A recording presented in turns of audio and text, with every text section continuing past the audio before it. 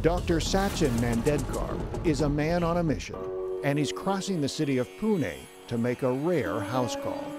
He's here to treat Rajiv Kedkar, who suffers from a chronic skin condition called psoriasis. And though Rajiv is eager for Dr. Sachin to ease his suffering, he's more than a little unsettled because he knows the cure in this doctor's bag is one that's certain to get under his skin: leeches.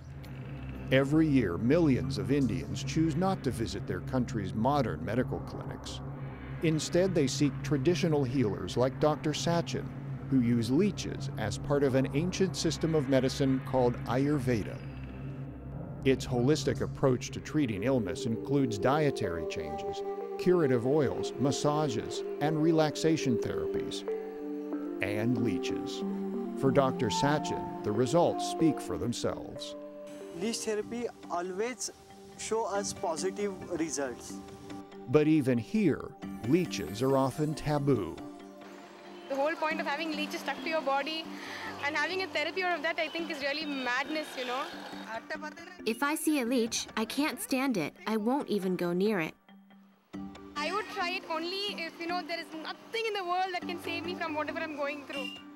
Why would anyone voluntarily allow himself to become a meal for a blood-sucking leech?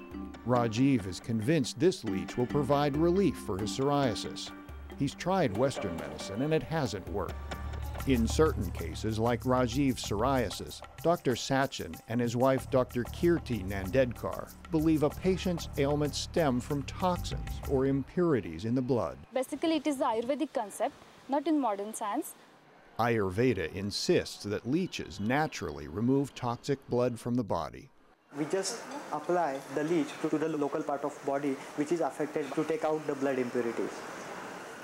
The method is quite natural and 0% of harm is there.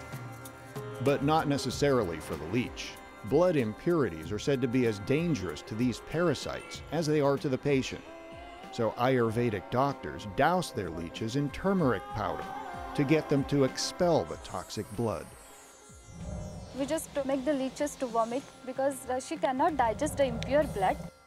Dr. Sachin is optimistic that people's faith in leeches will continue to hang on. By embracing this taboo treatment, patients keep an ancient cure alive and well.